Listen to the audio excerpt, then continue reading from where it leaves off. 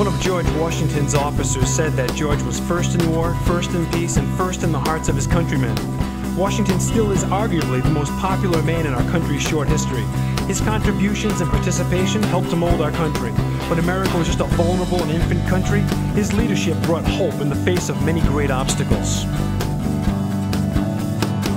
George was a war hero, and many do not know. He was wise, decisive, and so bold.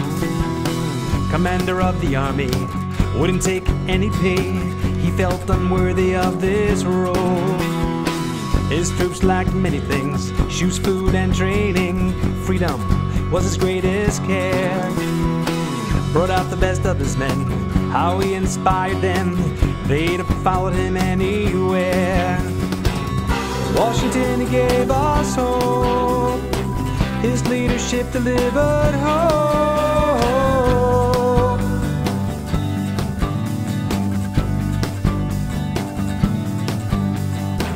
When things looked bad, he gave us hope. George never gave up, and that was hope.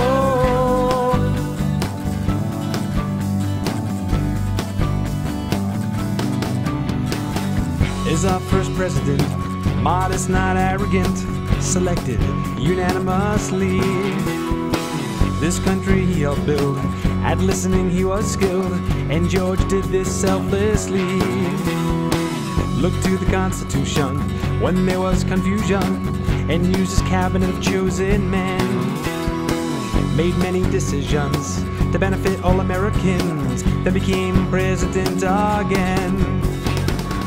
Washington, he gave us hope. His leadership delivered hope.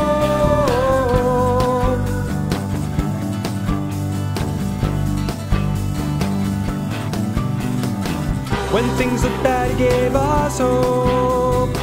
George never gave up, and that was hope.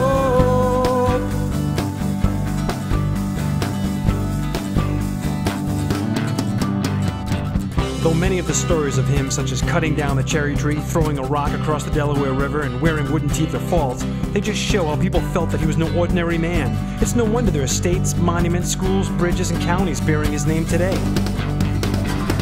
Washington, he gave us hope. His leadership delivered hope.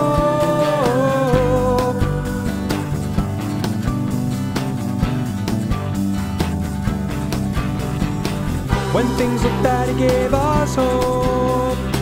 George never gave up, and that was hope.